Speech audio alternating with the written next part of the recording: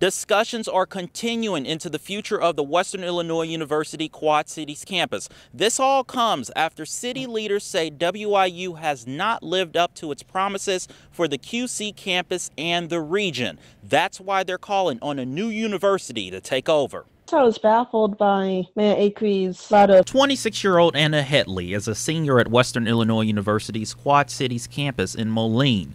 Hetley says she is stunned by a public letter from MOLINE's mayor looking into replacing the QC campus. I'm kind of disheartened about the discussions about moving the QC campus. Mayor Stephanie Acree posted to the city's Facebook a letter she sent to WIU President WIU Wong.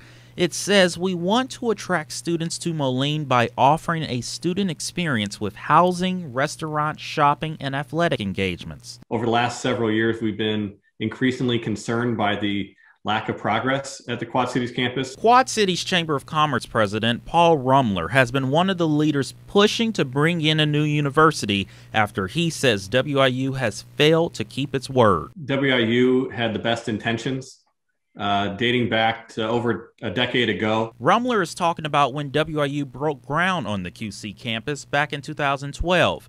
At the time, the school aimed for 3,000 students.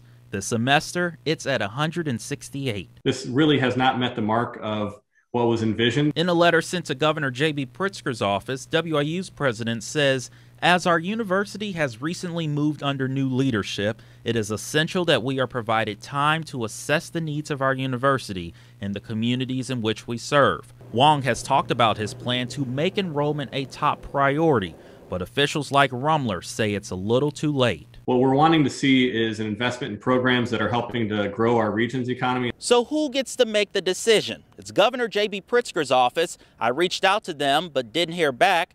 President Wong and Mayor Acree had a second meeting on Tuesday.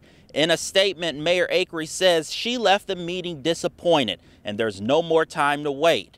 President Wong's office did not get back to us for a comment, but you can see both of their full statements on news3wiu.com. In Macomb, reporting for News 3, I'm Devin Brooks.